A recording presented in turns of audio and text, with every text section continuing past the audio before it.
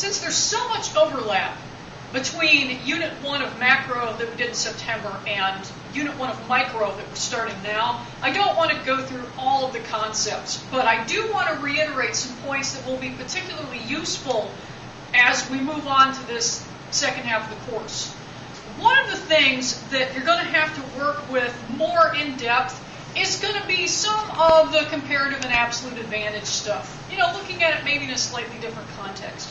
So, pulling an example from the macro exam that we were kind of fighting with the other day, I'm going to show you how you can figure this out. Comparative and absolute advantage.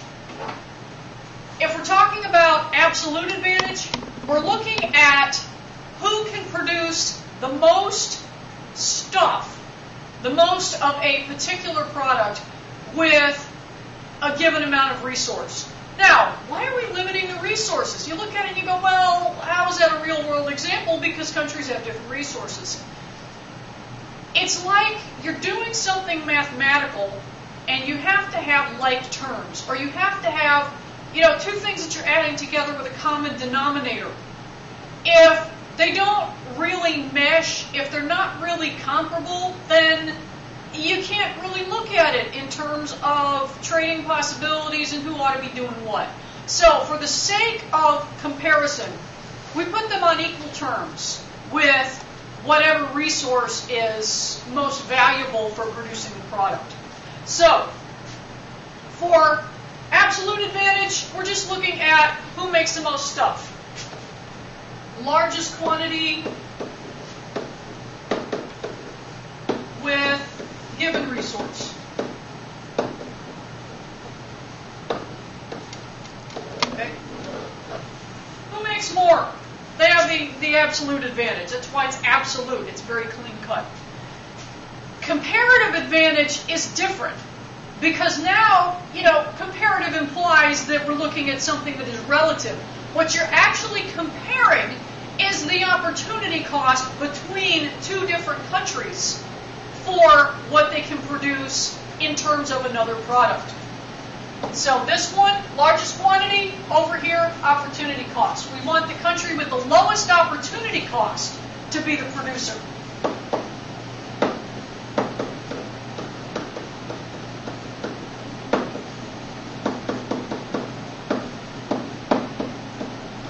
In other words, you want the country that's giving up the least, because then they're doing it relatively cheaper in terms of their other alternatives. Now, the problem that we were dealing with in class the other day is looking at wine and cheese production. And it says in the problem with a given amount of resource. You know, we can look at this in terms of, say, land use, for example. Given amount of land, what can you do with it? Or given amount of labor. There are different things we could throw in here, but just know that you're limiting resources in both countries to the same degree so that they're kind of on the same terms. Now, looking at these numbers, for absolute advantage, all you have to say is, where are they bigger? Absolute advantage in wine, United States. Absolute advantage in cheese, France. Those are bigger numbers. That's the easy part. You should never miss that because that should be pretty clean cut. Now, to figure out comparative advantage, this is where you have to look at the two products relative to each other and then compare that for the two countries. So, for example, if we're talking about the United States and we want to continue along the same line, what is the opportunity cost?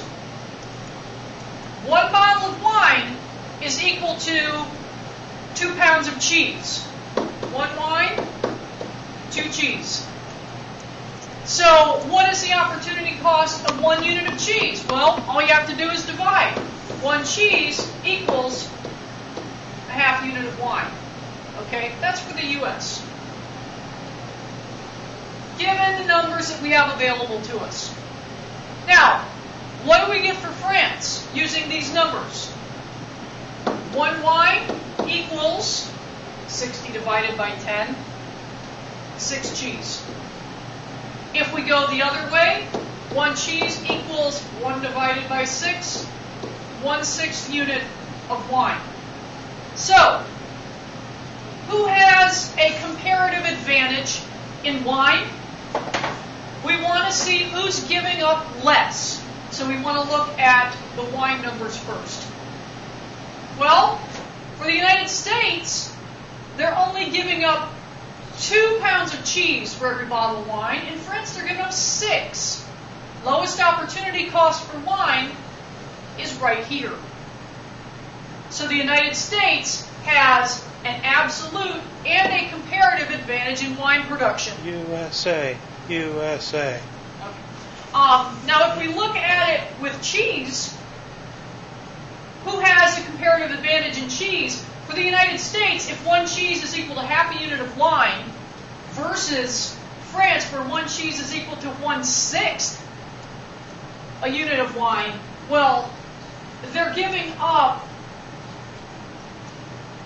a smart fraction of what the United States would give up here. Vive la France.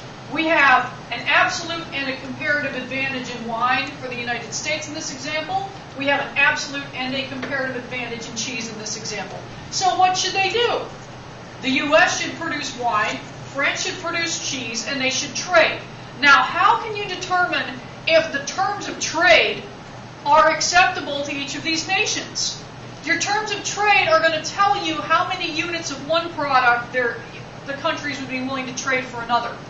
Well, if the United States could make, on its own, 2 units of cheese for each unit of wine, and they're making the wine, then they probably want more than 2 units of cheese for it, because that's better than they can get if they produce it themselves.